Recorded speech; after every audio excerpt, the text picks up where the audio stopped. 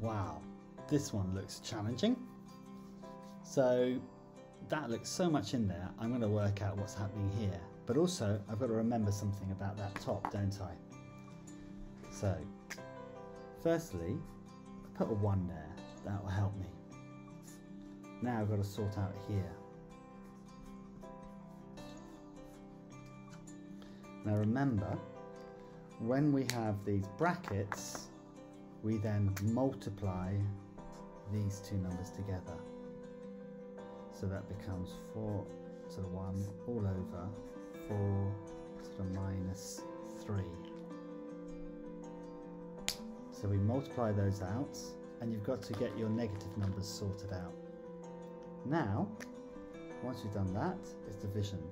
So it's 4 to the 1 divided by 4 to the minus 3. And what you've got to be aware and careful of with this one is actually the negatives. When you've got the same bases, you're dividing, you take away. So that's 4 to the 1 minus the minus 3. If I'm going to take away a negative comment, I make you feel better. And that's how you do these. You add. I'm lifting you up. Minus and minus is a plus.